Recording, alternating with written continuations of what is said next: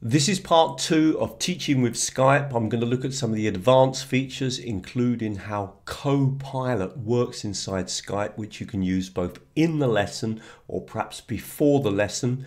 I've covered a lot of the key features in part 1, and if you want to watch part 1, it's on the screen now and you can click on the link, and I'll also put it down in the description below. This is part 2. Let's get started. Really hope you like the video, and of course please subscribe to the channel. Thank you very much. Don't worry if you haven't got a dark screen. If you do want to have a dark screen, click here on settings and just simply click on appearance, and you can change it from dark to light. So if you want a white screen, you can do that, or you can put a dark screen, whichever you want. Right, let's get started.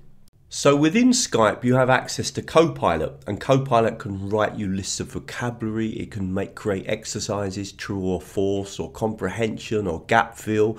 It can produce sentences for you, etc. Get it to write a text, for example. In fact, you can see an example here on the screen now where I got it to write a text for my student to read. So these can be really time-saving techniques. Now, how can we access Copilot? Well, a couple of ways. First of all, you can come over to here on the right-hand side and just click on Discover Copilot. And it will do things like summarize the conversation that you've just had. So that can be really kind of useful, okay? And you can see now it says, can you summarize the main takeaways from our discussion so far? And it will summarize what you've been talking about or what you've highlighted during a lesson so far.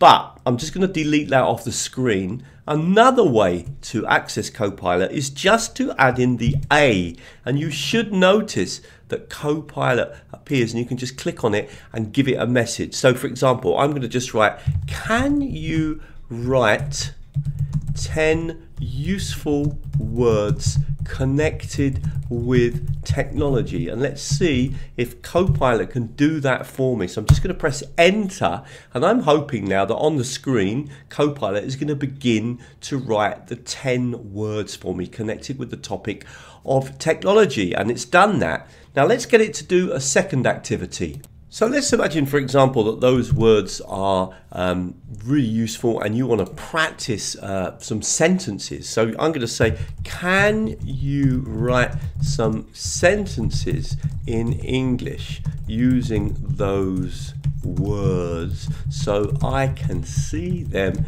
in context, which could be really useful for your students, okay? So if you're trying to explain the meaning of a word, much better if you've got a sentence to work from that you can then explain to your students. Now, it's very important for you to understand that Copilot doesn't just work in English, it works in multiple languages, because in fact, I use Copilot in my lessons in Polish.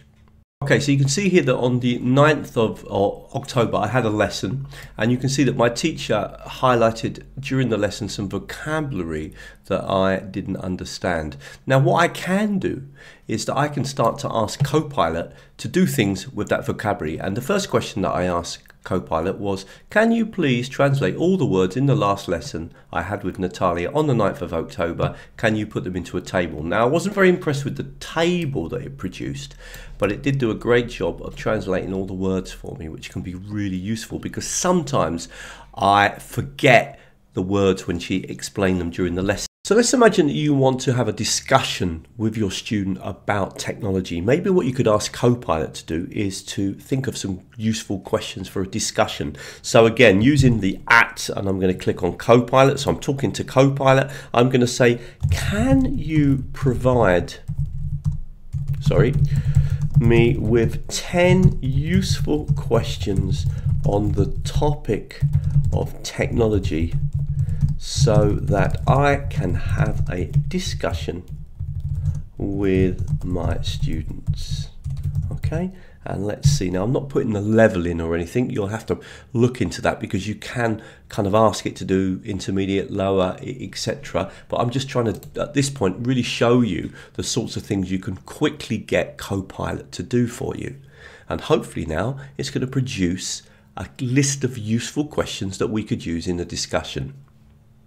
And it's done it really well. And in fact, I'm looking at some of those questions, and they're really useful questions, like the way that we communicate with each other, the future of education, the drawbacks. Excellent.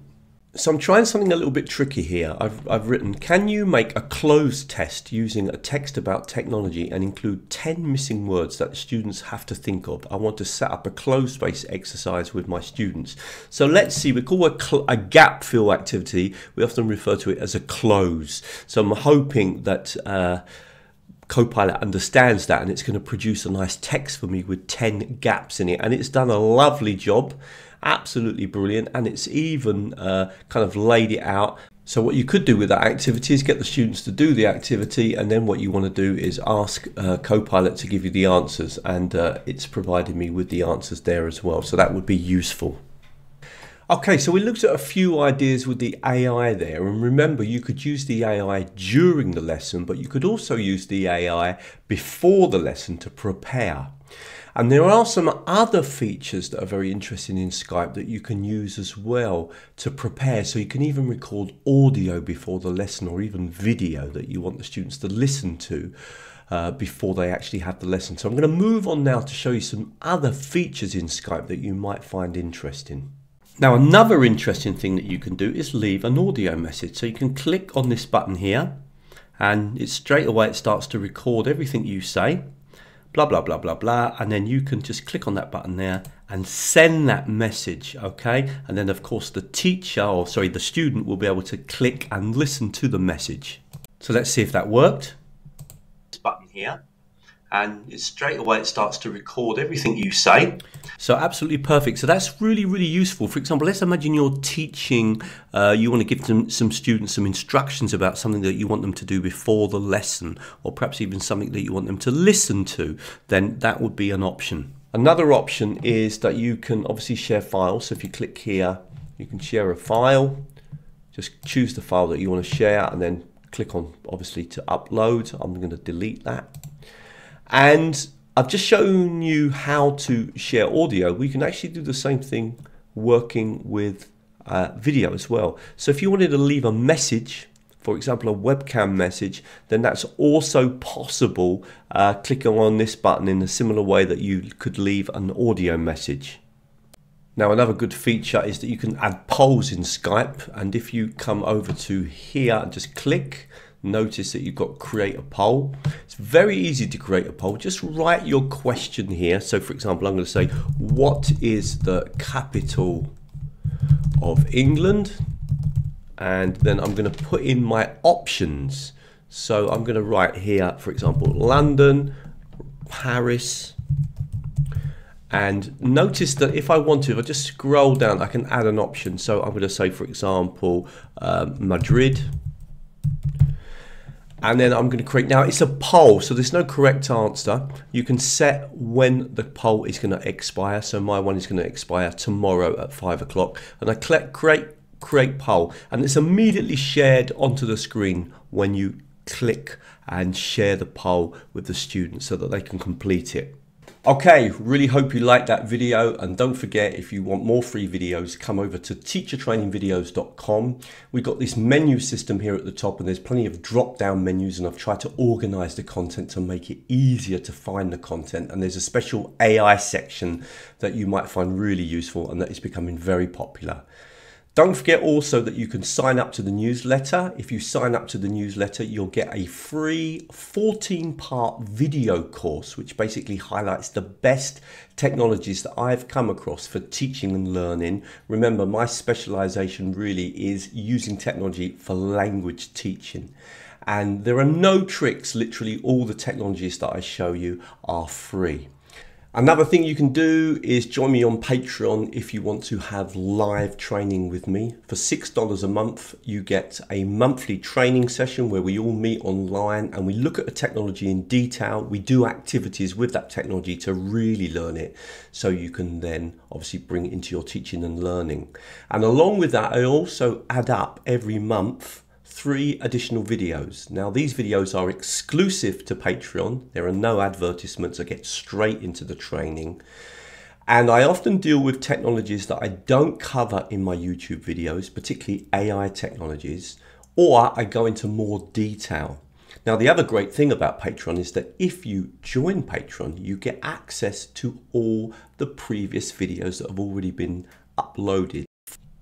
Okay, I'm going to leave on the screen now a few more videos that you might find very interesting and that link really well with Skype.